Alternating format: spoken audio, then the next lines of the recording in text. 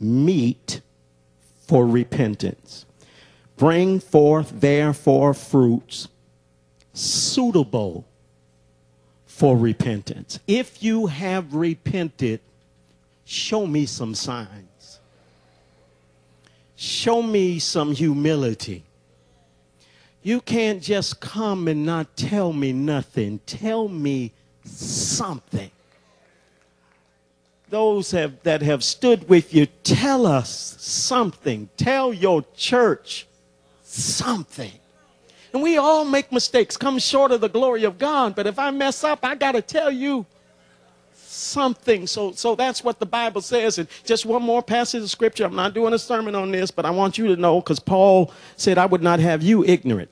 There's some ignorant folk out there, but I don't want you to be ignorant as it relates to what God's word says. Look at Luke 17, verses 3 and 4. And I'll be finished in this area. And all we will do is pray that he will hear God's voice in this season, because let me tell you, no matter what you have done, you have to trust God. You have to trust God with the consequences. Now, if the settlement has already been made, they can't sue you again. You can apologize. I know there may be a gag order, but you can still, the consequences, you got to face it. Some people will stay with you. Some people are going to leave you, but you got to leave that up to God. Those are the consequences for the sins that we do. And so just look for a moment at Luke 17, verses 3 and 4. And the Bible says, take heed to yourselves. Look at somebody, tell them you. If your brother trespass against you, rebuke him. I'm rebuking him today. Amen. He don't answer my calls no more. I'm rebuking you today. That's what the Bible told me to do. Amen. You was talking to me for a while. So I got the power to do that. And here's what the Bible says. And if he repent,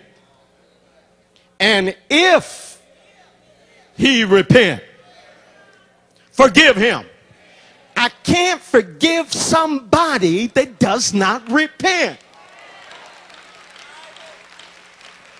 That's why I love you, my brother. Like, you know I love you. Repent. Don't worry about folk now. God can turn your situation around and give you a second chance. Just repent.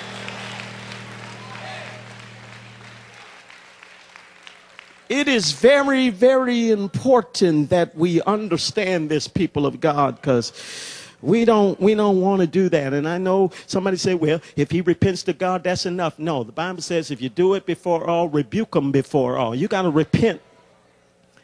And I mean, there's too many ways. You can do it online, whatever. I mean, just let the body of Christ know.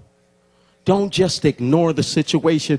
And one more verse here. Now, this is for somebody. And if he trespass again 7 times in a day, and 7 times in a day turn again to thee, saying, I repent, you still got to forgive him. So even if he does it again, you still got to, oh, no, I ain't forgiving him no more. I'll forgive him this. I ain't forgiving him. No. The Bible says you've got to do that. So all I'm waiting for, Bishop, and we are not fighting in the body of Christ, all I'm waiting for is for you to repent. I'll talk to people on your behalf to say this man has repented.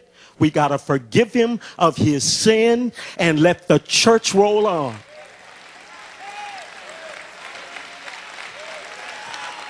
I just need somebody to wave at him, say, we love you, Bishop Long. We love you. That's what the body of Christ has to do. And the Bible lets us know now, and don't you get around some spiritual people that will mess you up. The Bible says, confess your sins one to another. You got to know what that says. Confess your sins one to another. Because when you go to confess your sin to somebody, there's some deep, well, come on now, tell me what you did. Tell me what you did. Come on, I want every detail. No, you just being nosy. When the Bible says confess your sins one to another, it simply means you go to a brother or sister in Christ and say, look, I got a weakness. I can't talk about it now, but I just need you to touch and agree with me that I take authority over this weakness. That was my first message for this morning. I hope you have been blessed. But I'm a father. I know I'm the new kid on the block in this city, but I am not a new kid in holiness. I'm not a new kid in understanding what God says, and we have to follow God's word.